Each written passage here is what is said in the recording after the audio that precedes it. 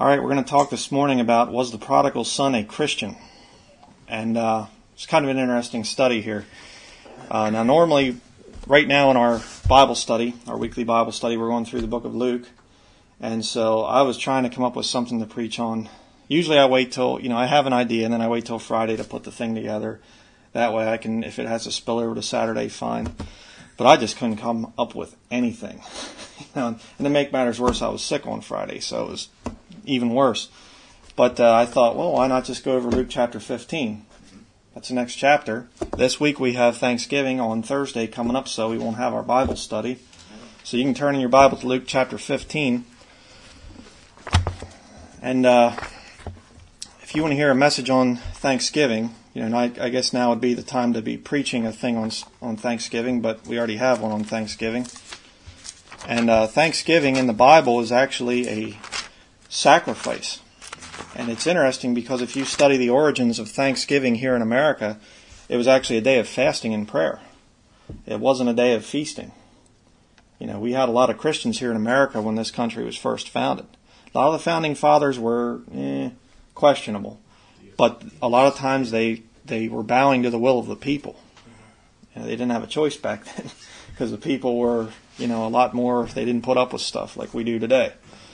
But anyhow, let's start here in Luke chapter 15, verses 1 through 2. It says here, "Then drew near unto him all the publicans and sinners for to hear him. And the Pharisees and scribes murmured, saying, This man receiveth sinners and eateth with them." Now that's the two basic groups of people that you're going to have in this world, that you're going to run into as a Christian. You have sinners and you have self-righteous people. That's what you're going to run into. There's basically no other group out there. You have people that will admit, yeah, I'm a sinner. And then you have people that say, I'm not a sinner. I'm a good person. I've done a lot of good things. I've never killed anybody. You'll hear that one a lot. And I'm not like those sinners over there. So very interesting. But we're going to see here in the rest of the chapter here, you're going to see that there are basically three different types of sinners discussed in this passage. Now we're going to look at the first type of sinner, and this one is 1 in 100. Pretty interesting. There's numbers here in this passage. Verse 3, jump down there to verse 3. "And he spake this parable unto them, saying, What man of you, having 100 sheep, if he lose one of them, doth not leave the 99 in the wilderness, and go after that which is lost until he find it? And when he hath found it, he layeth it on his shoulders, rejoicing. And when he cometh home, he calleth together his friends and neighbors, saying unto them, Rejoice with me, for I have found my sheep which was lost. I say unto you, that likewise joy shall be in heaven over one sinner that repenteth, more than over 99 just persons, which need no repentance." Now I want to look at a couple points here. Okay? First of all, did the man own the sheep before they were lost? Yep. The sheep did not return to its owner. The man went out after the sheep. Notice that. You say, what point are you trying to make? Okay, well, look at verse 6 there. He says, I have found my sheep which was lost. Okay, there at the last part of the thing. I have found my sheep which was lost. Now, what's going on here? Well, when you read the Bible, you have to 2 Timothy 2:15 is one of the key verses to understanding Scripture. You have to rightly divide the word of truth. You have to take a passage and you have to look at it in its historical context and say, okay, who is the Lord speaking to here? All right? Were there any Christians present? No. I know standard interpretation of this passage here, especially the prodigal son, is about a Christian, but the fact is, this is pre-crucifixion. Jesus is speaking, his audience, they are Jews. Now I want you to think about it from that angle right there, okay? Was a Jew part of God's family? Yeah. By definition, yes, they were. Abraham's seed. God made a covenant with Abraham, and he said, I have promises for you. Okay, and Abraham is often given as a type of God the Father. So, yes, in a sense, they are God's children. Okay, that's why Jesus Christ came to them. All right, that's why it says that he went out after his sheep. Okay, that's, yeah, well, Don't get ahead of me. Sorry. We're going to be going there. Yeah. Good point, though. But the point is, Jesus is speaking to Jews. Okay? And what was going on? When Jesus Christ came the first time, what was going on? Well, Israel had collapsed as a nation. They were basically in captivity under the Roman legions. And they were pretty much controlled by the Pharisees, the scribes, the Sadducees. And they really were wandering around like sheep without a shepherd. They really didn't know what to believe. I mean, a lot of them didn't even know Scripture enough to realize that Jesus fulfilled all the prophecies given for the Messiah to come. And there's God manifest in the flesh walking around performing miracles, and half the people didn't even know who he was. See? He came for his sheep. And we're going to see some more interesting things there. Turn to John chapter 10. You can keep your hand there in Luke if you want to. Of course, it's not a big deal to turn back there either. It's not that far away. But John chapter 10, verse 11. John 10:11 through 14. Okay, it says here, I am the good shepherd. The good shepherd giveth his life for the sheep. But he that is an hireling, and not the shepherd, whose own the sheep are not, seeth the wolf coming, and leaveth the sheep, and fleeth, and the wolf catcheth them, and scattereth the sheep. The hireling fleeth, because he is an hireling, and careth not for the sheep. I am the good shepherd, and know my sheep, and am known of mine. Now, of course, there's instruction in righteousness. You can apply this to today. There are hirelings out there that don't care about the sheep. Definitely. And a lot of the pastors out there do not care about the sheep. But notice what Jesus says there. He's the good shepherd. Turn back to Luke 15. And what did we have there in the story? A man going out looking for lost sheep. They're out wandering around. One lost sheep. Pretty interesting thing there. Like I said earlier, you have to remember that Jesus didn't initially come for the Gentiles. And I heard something that was kind of interesting. Dr. Sam Giptha one time said, we are God's plan B. The Gentiles. Jesus didn't come and speak to the Gentile people at first. Later on you see there's that transition where he starts saying about others are going to come in. They're going to come in from the east and the west, and and they're going to sit down in the kingdom of heaven. You start to see that transition happen. And of course in the book of Acts, they start out with the Jews, and then as time goes by, they go to the Gentiles. And here we are today. But we are God's plan B. Now it's interesting because, just a little point to illustrate this a little bit further, if you would adopt a child, that child is part of your family. Okay? They can feel comfortable being in your house and everything. They're part of the family. But in a sense, they don't have that genealogy. They can't say, right there on the wall over there is a picture of my grandparents. Now, if I ever adopted a child or something like that, well, he's part of my family, but he doesn't remember my grandparents. And he's not actually, doesn't know a lot of the relatives, doesn't know all the things that have gone on in this house over the years. See, part of the family, but not the same as one that would be born of me. Right. Now, see, that's the way it is with us as Christians. Okay? You have to remember that. We are born in with the spirit of adoption. And we're part of the family. Okay? We are able to have the promises, inherit the promises that God gave to Abraham. That's all fine and good. But what a lot of Christians do, where they make the mistake is, they'll go back to the Old Testament and they'll start ripping verses out of the Old Testament and plunking them down to them today. You have to be careful about that. Most of the Old Testament is written to Israel. Okay, and when it talks about heathen people, that's our ancestors. You have to keep that stuff in context. All Scripture is given by inspiration of God and is profitable for doctrine, for reproof, for correction, for instruction in righteousness. You can go through, read the whole Bible. I'm not trying to discourage people from reading the whole Bible, but keep it in context. Okay? And I'm going to show you something here very interesting. Turn to Matthew chapter 15. You say, I don't know about this stuff. I don't know. This just doesn't seem to make sense. I think everything in the Bible is for me. Well, look at Matthew chapter 15, verse 22. It says here, and behold, a woman of Canaan. Now, if you study who the Canaanites were, they were basically settling in Egypt. So you had Egypt is in North Africa. So basically Africa is where your Canaanites are going to come from. She could have been Egyptian. She could have, been more from southern part of Africa. I don't know. But she was a woman of Canaan. She was not a Jew, in other words. And behold, a woman of Canaan came out of the same coast and cried unto him, saying, Have mercy on me, O Lord, thou son of David. She recognized what his race was.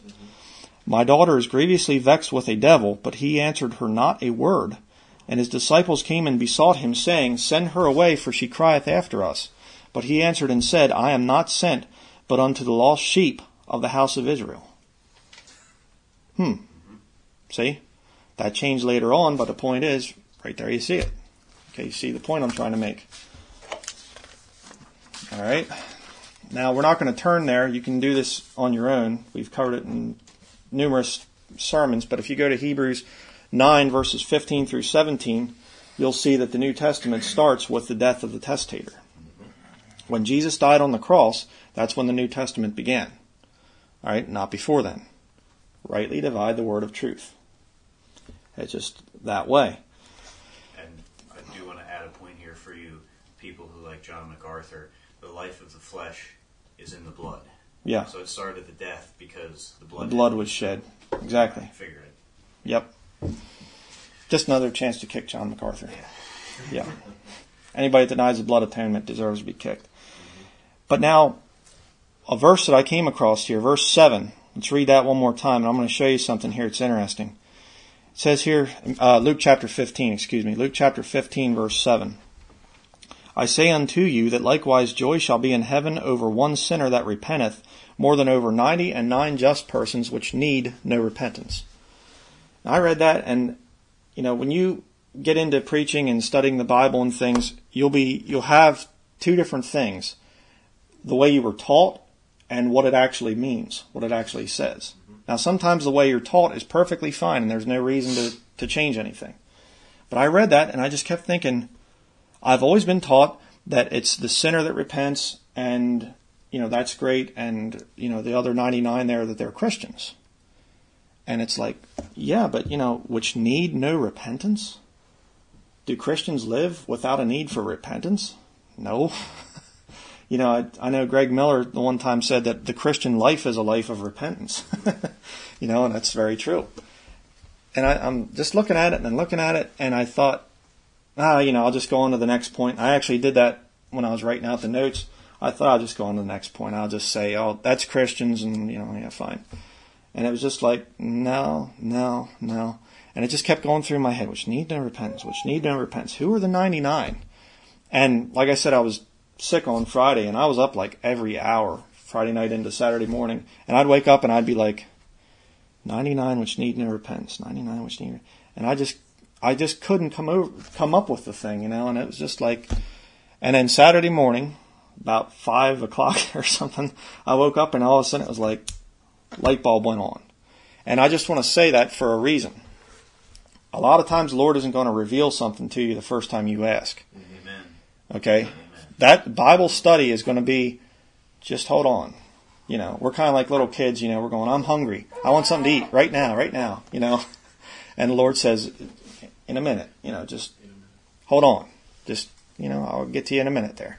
But I want it now, And it's like the Lord's saying, hold on. And a lot of times I'll go off and find something to eat, and it's not what the Lord wanted. You have to wait on the Lord. Okay? So what does it mean?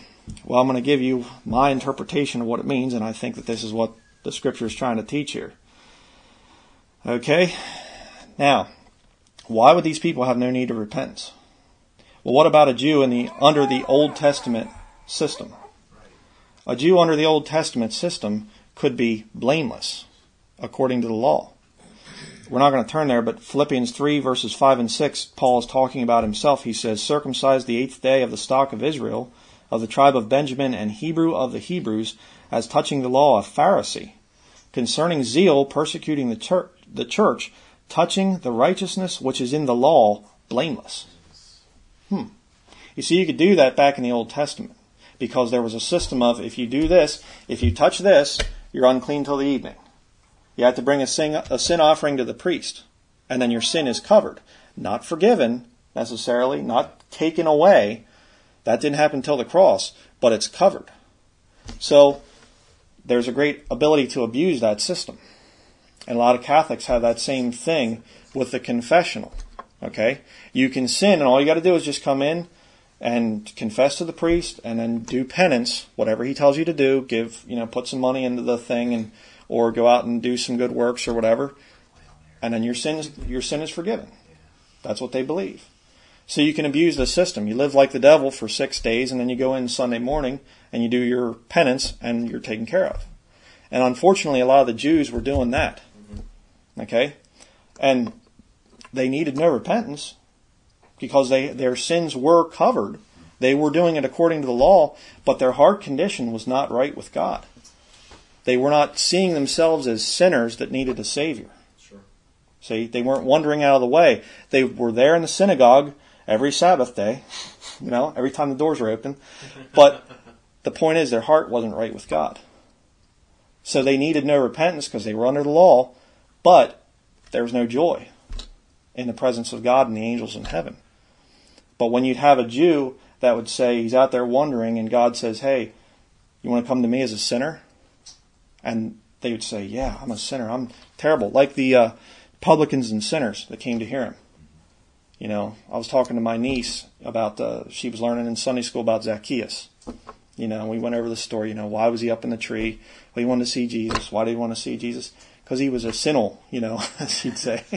Yeah. And that's it. And there was joy in the presence of God and the angels because of Zacchaeus' heart condition. He realized he was a sinner. More than over 99 just Jews that needed no repentance. See? So, there you go on that. Now we're going to go on to the next type of sinner. You have the 1 in 100 there that think that they're sinners. The second type is 1 in 10. Luke chapter 15, verse 8. Either what woman having 10 pieces of silver, if she lose one piece, doth not light a candle and sweep the house and seek diligently till she find it?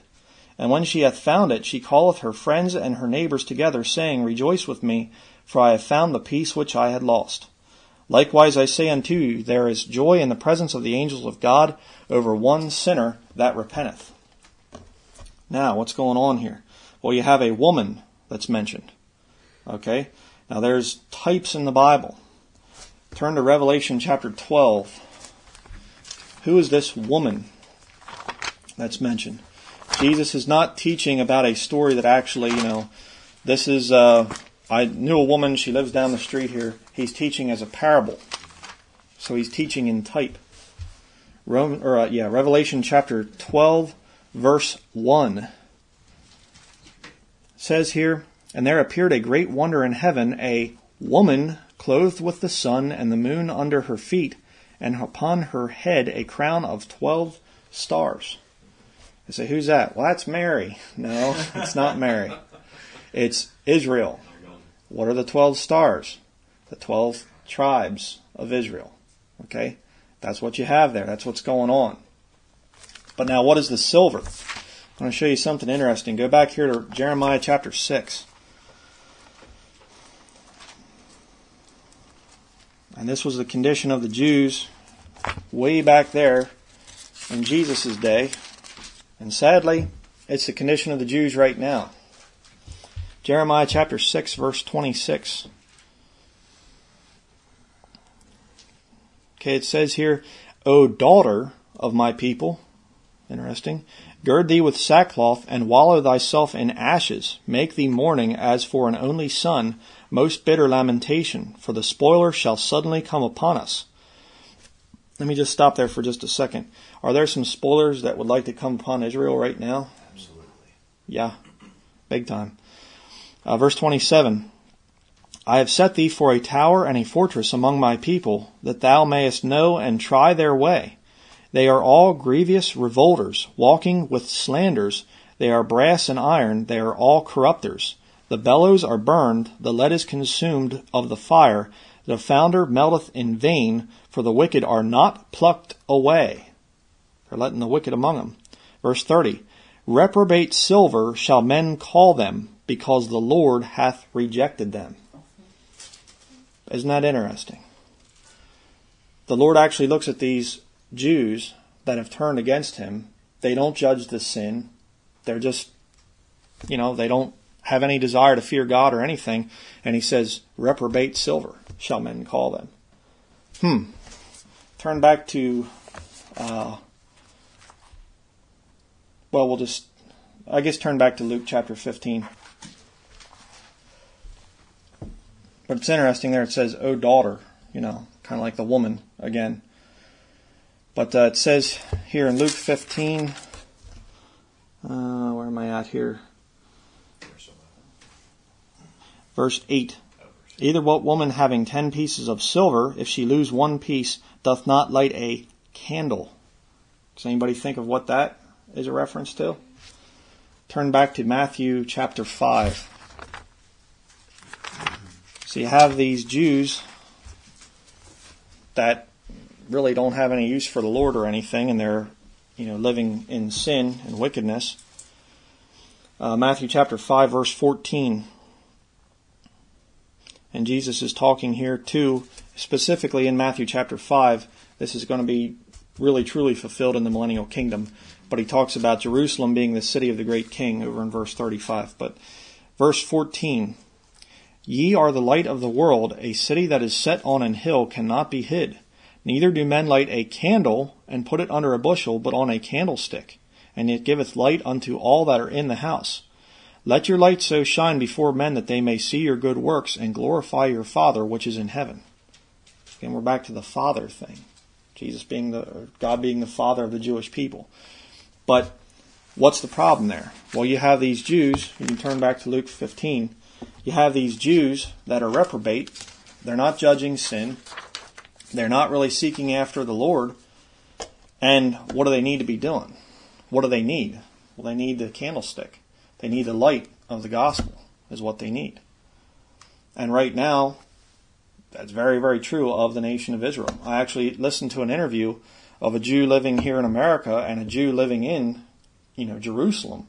And he was saying, this young man, he was a college student in Jerusalem, and he was saying that he tries to talk to his fellow students about, this is our land. This is the land which God gave to our father Abraham, And he said most of them are just like, whatever. I don't care. No big deal. Who cares? What's the big deal? See? They don't care about that godly heritage. They don't care about it. We're going to see a little bit more about that as we continue here. We're going to look at the third type of sinner. Okay, first there we had the sheep that was wandering out of the way. That was 1 in 100. Here you have reprobate silver. Okay, that's 1 out of 10. Now you have 1 out of 2. This is the majority of what they're going to be guilty of.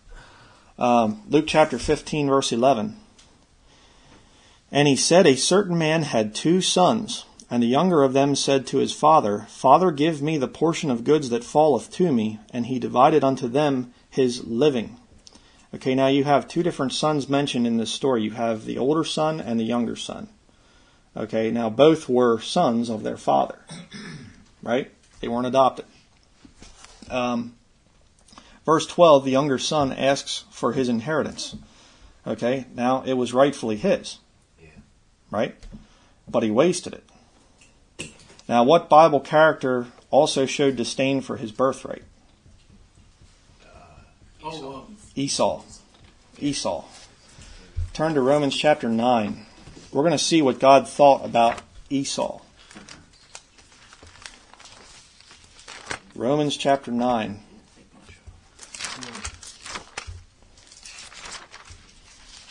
We're going to see some interesting things here. Romans 9, verse 7.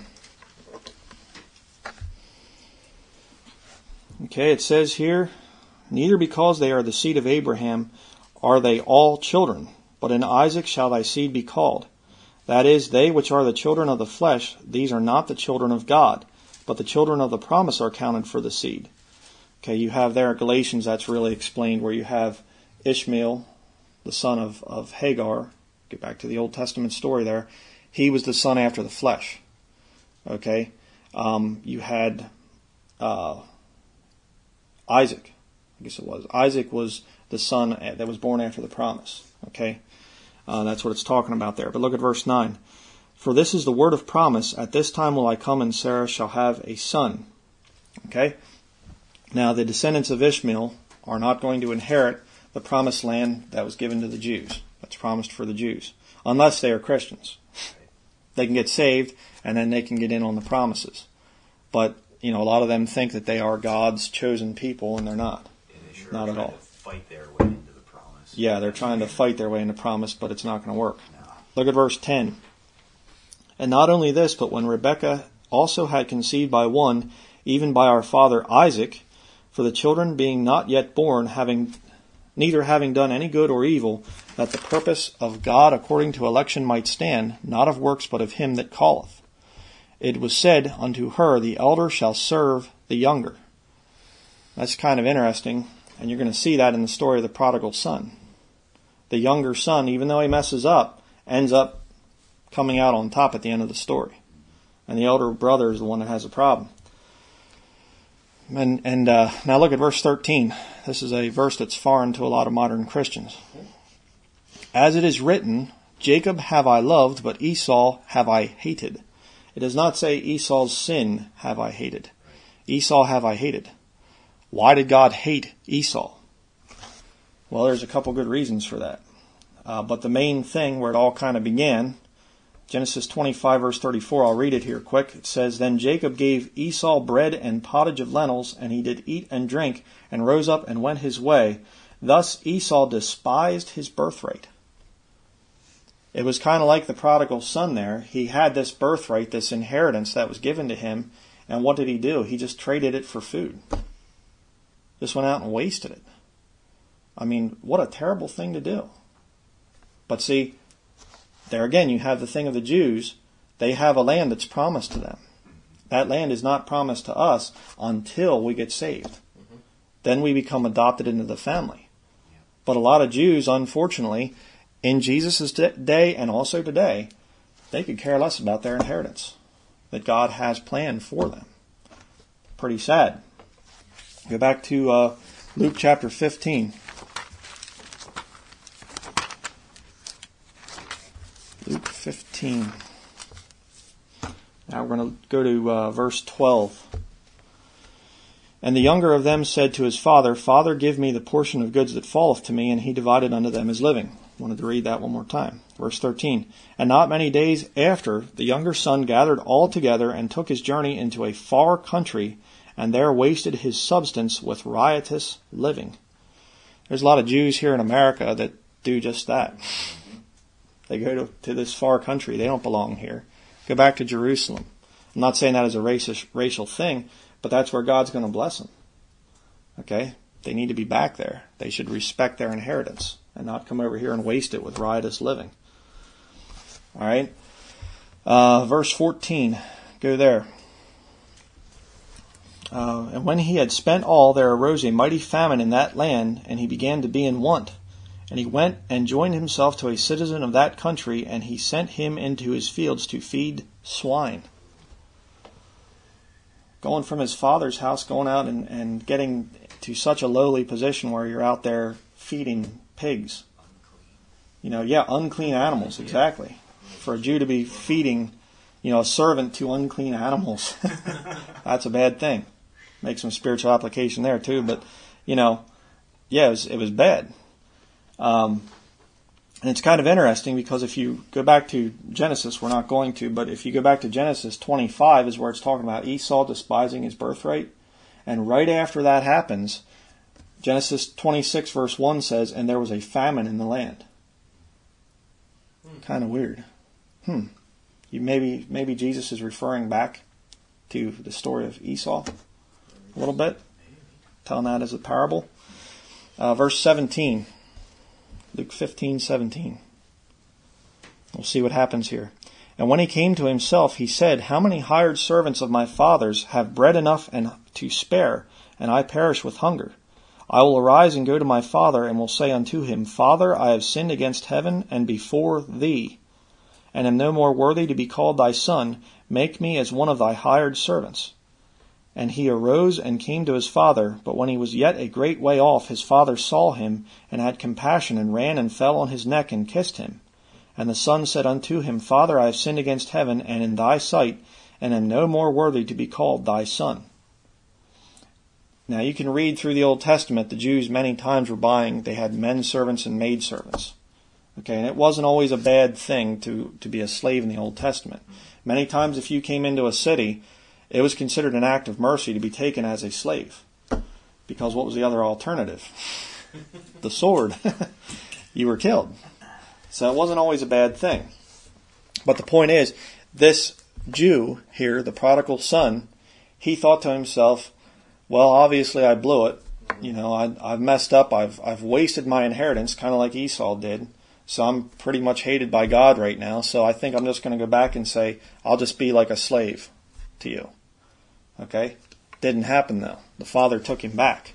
Why? Well, because he was his son. He was part of the family, you know, the genealogy there. Verse 22.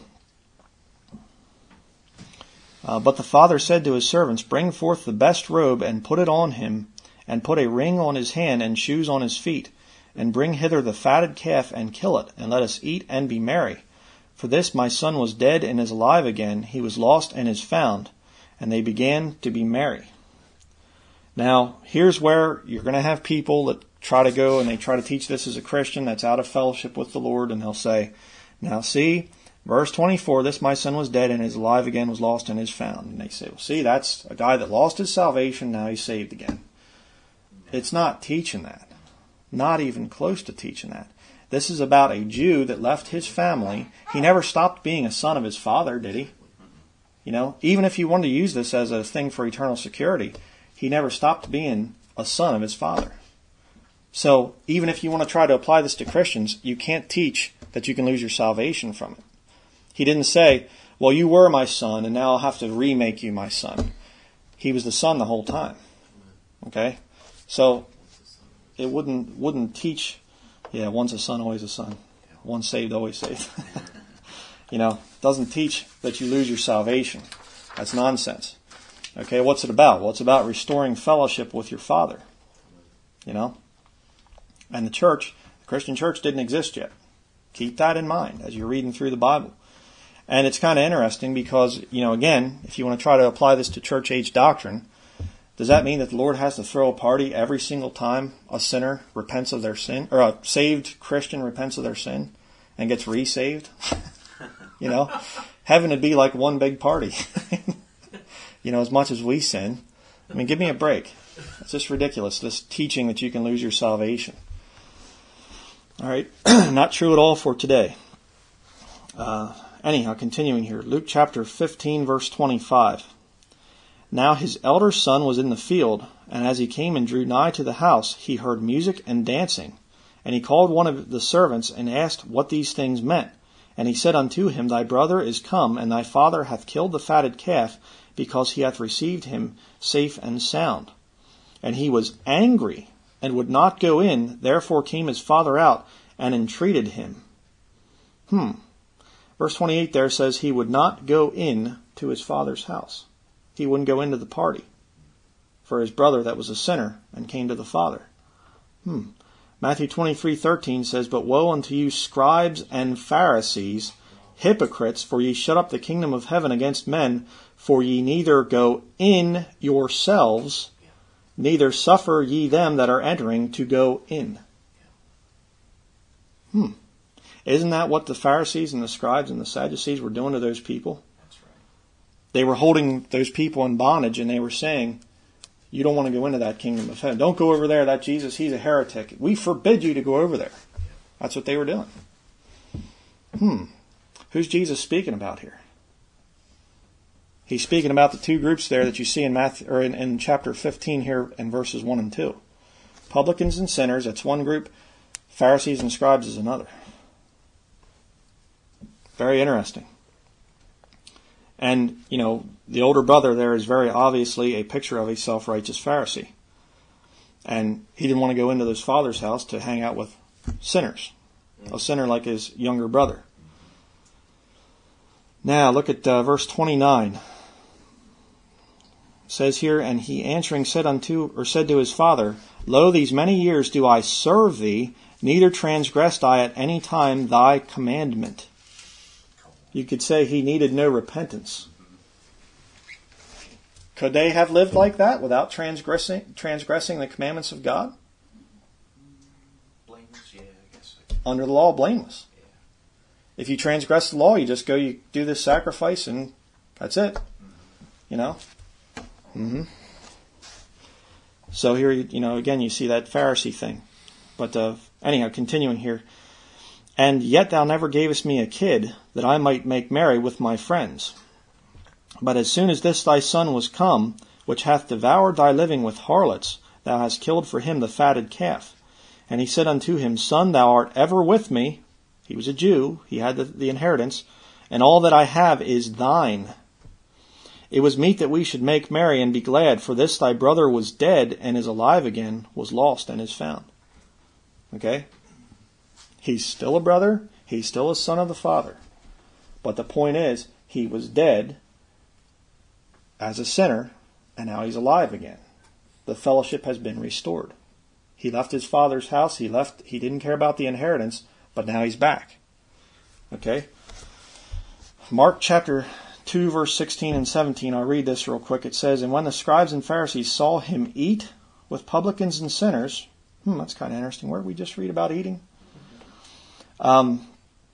They said unto his disciples, How is it that he eateth and drinketh with publicans and sinners?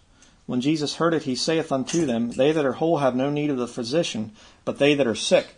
I came not to call the righteous, but sinners to repentance. Jesus came for sinners. Okay? Not self-righteous people. Just as simple as that. And the party, if you will, in heaven and in the millennial kingdom is for saved sinners. All right?